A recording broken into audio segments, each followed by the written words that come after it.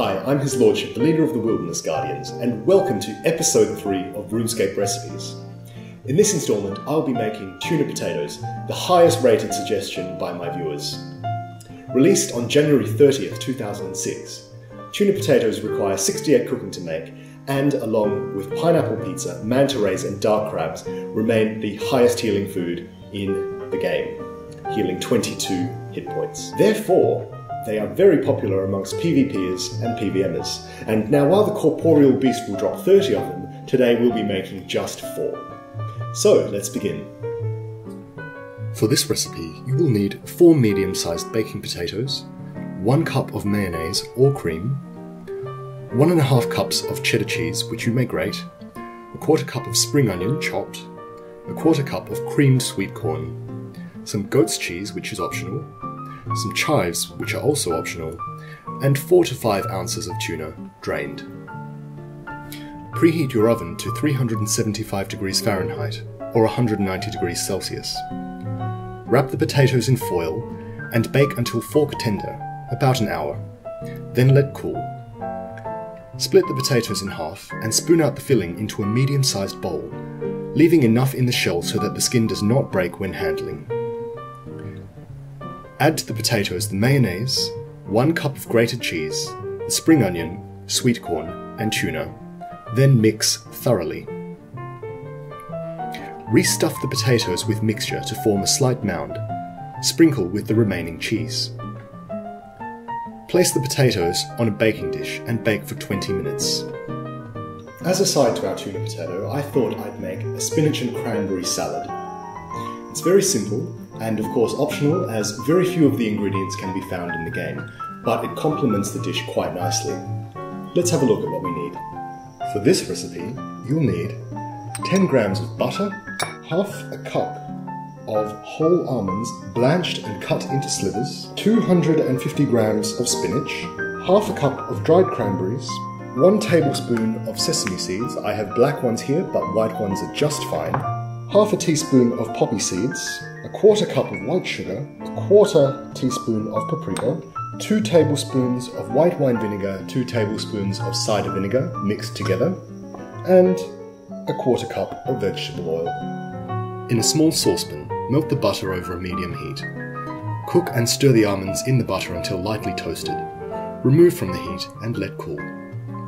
In a large bowl, combine the spinach with the toasted almonds and cranberries. In a separate medium bowl, whisk together the sesame seeds, poppy seeds, sugar, paprika, vinegar, and vegetable oil.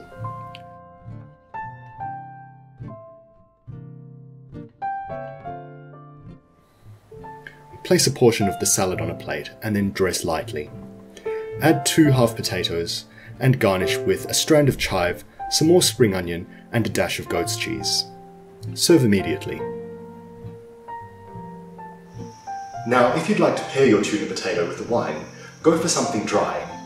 If you watched my last video on cooking swordfish, you'll know that I chose an oaked Chardonnay. That would be very suitable for tuna as well, as swordfish and tuna are similar meats. However, this time I'll be going with a rosé. What I have here is Miraval from Provence in the south of France. Now, rosés from Provence are notable for their salmon pink coloured rosé. If you're going to choose a rosé, avoid choosing a neon pink one, as these are probably going to be too sweet to pair with your fish. Now, Miraval is considered to be one of the finest rosés in the world, but still very affordable.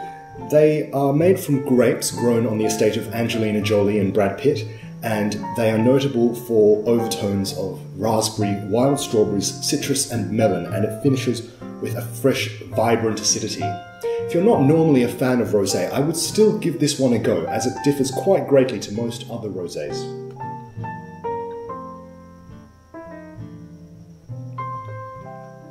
Oh, that's lovely. Now, of course, wine isn't for everyone, and if you're not a wine drinker, despair not, as you could quite easily go with the cider as well, as long as you choose a dry cider, like the one I have here. This is Savannah.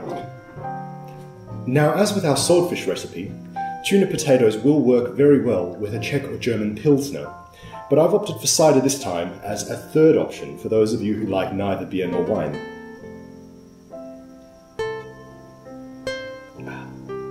tasty.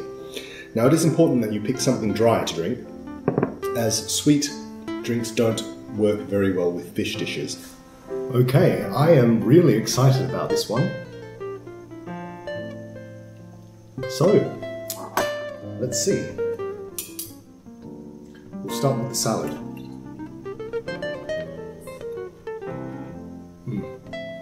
You know, for a salad that looks quite bland and green, it's actually really stunning. The seeds, the almond, even the butter, it comes through in a major way, and I think this is by far one of the most interesting green salads I've ever had. If you don't want to make the potato, fine. Well, I say that now, but definitely make the salad. It's really quite special, and it's betrayed by its quite ordinary look. The cranberries are absolutely perfect for it as well. Let's try the tuna potato, shall we? Marvellous. Delicious. So I can taste everything in there. I can taste the spring onion, the sweetcorn, the tuna, the cheddar, the goat's cheese, the chives. It's light, it's not heavy as you might expect from something with quite a bit of mayonnaise and cheese, but actually it's very palatable. And I can see why it heals you 22 health, the maximum in the game, because, well, I know I'm ready to go PK someone after this. Cheers, guys.